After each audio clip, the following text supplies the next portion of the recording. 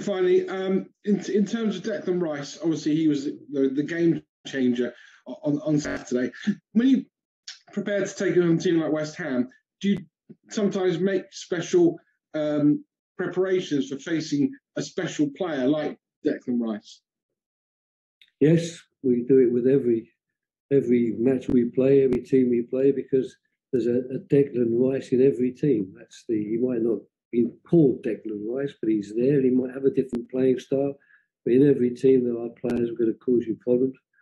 But the only way, I think, to really deal with that successfully over a period of time certainly is in the collective organisation of your defending, because to play man for man, unfortunately, that makes the rest of your defending very, very difficult, because you lose players where you sometimes would need them to help out.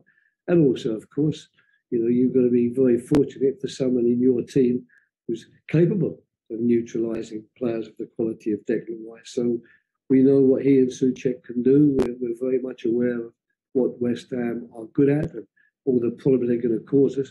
And we'll set about trying to solve those problems collectively, rather than saying to one guy, right, we can win today if you manage to put Rice out of the game in some way, because it certainly doesn't work like it did many years ago, that's for sure.